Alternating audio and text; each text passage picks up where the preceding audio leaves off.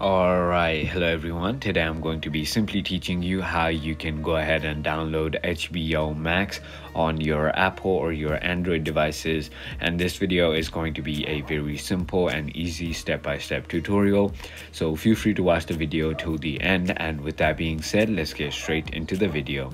So first of all, what you want to do is simply go ahead and open your App Store on your iOS or your Play Store on your Android devices. Finally, once you have done that, you want to simply go ahead and tap on the search bar and go ahead and search for HBO Max like I'm doing right over here.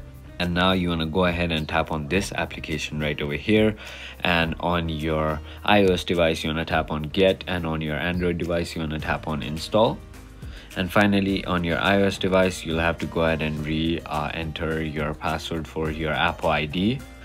Finally, once you have entered, your application will start to go ahead and download. It's gonna take a while for it to go ahead and download and install onto your app, but once it's installed, you can simply go ahead and tap on the open button exactly where your get or your install button was, and you're ready to go.